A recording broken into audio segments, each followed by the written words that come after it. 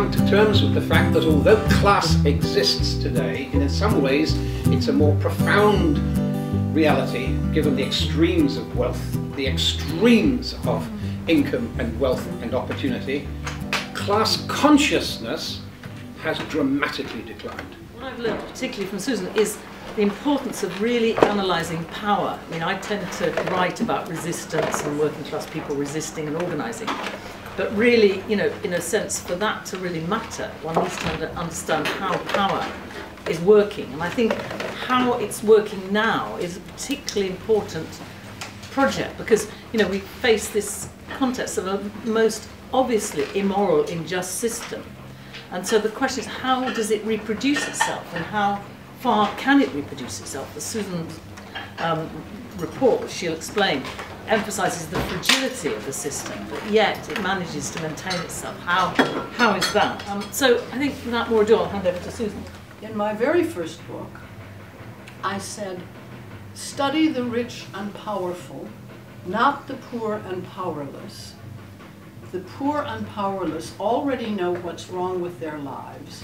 They don't need you to tell them. What they could use is a clearer description of those who are oppressing them and preventing them from having a decent and fulfilling life. And that is what I have tried to do throughout my writing life. I wanted to reach my usual audience, but I wanted also to scare them.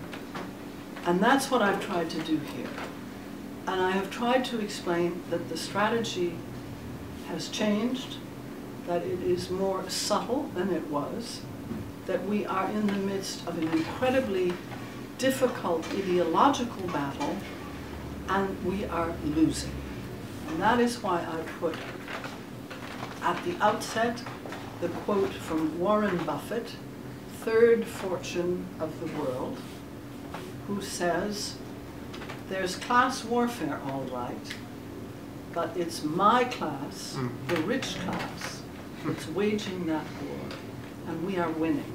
After that, he says, and this maybe isn't a very good idea, you know, that we are winning. But I think he's right. I think they are winning. And I think this is largely an ideological fight that they have understood how to deal with. What would you say to those people that think that this is a kind of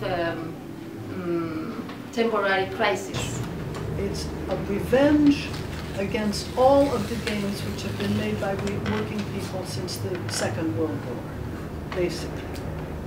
And I would not have predicted that. I thought that there were certain things that had been accepted.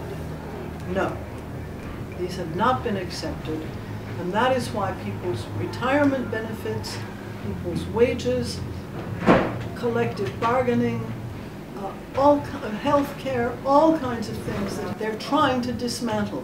That is what I see. And therefore I think we have to be extremely vigilant, but more than that, we have to fight every single change that they try to make, because this is coming from all sides, all the time. And the Indignados have done terrific work, and that may be a thing that worries them. And that's a good reason to keep it going. But my reasoning on the Occupy movement was that it wasn't going to keep going.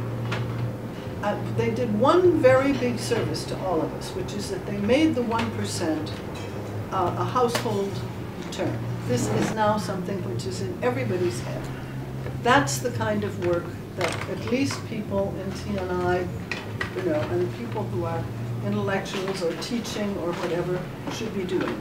Name what's happening. That's hard to do.